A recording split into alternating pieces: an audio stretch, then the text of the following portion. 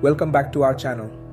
Today we want to shed light on an important topic, LGBTQ plus dating apps. While these apps have provided a platform for LGBTQ plus individuals to connect and find love, it's crucial to address the dark side and discuss how to navigate the challenges and prioritize safety. So, let's dive in. Dating apps have revolutionized the way we meet potential partners, but they also come with their own set of risks and concerns. LGBTQ plus individuals face unique challenges in the world of online dating, such as harassment, discrimination, and even violence.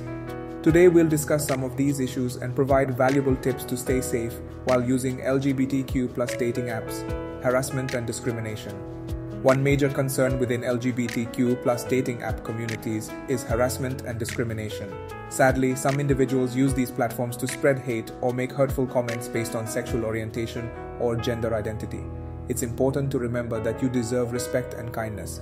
If you encounter harassment, report the user and consider blocking them. Remember, you have the power to create a safe space for yourself. Another challenge on dating apps, regardless of sexual orientation, is catfishing and deceptive behavior. Some individuals create fake profiles, misrepresent themselves, or use other people's photos. To protect yourself, be cautious when engaging with new connections. Look for red flags like inconsistencies in their stories or reluctance to video chat. Trust your instincts and prioritize your safety. Unfortunately, instances of blackmail and extortion have been reported within LGBTQ plus dating app communities. It's essential to exercise caution when sharing personal information or engaging in intimate conversations. Guard your privacy and be mindful of the information you disclose. If someone tries to manipulate or threaten you, do not hesitate to report the situation to the app's support team and, if necessary, involve local authorities. One of the most concerning issues is the potential for physical assault or violence. While rare, it's crucial to prioritize your personal safety when meeting someone from a dating app. Always choose to meet in public places, inform a friend or family member about your plans, and trust your instincts. Remember, it's okay to cancel a date if something doesn't feel right. Now that we've discussed some of the challenges, let's go over some practical tips to enhance your safety while using LGBTQ plus dating apps. Research the app.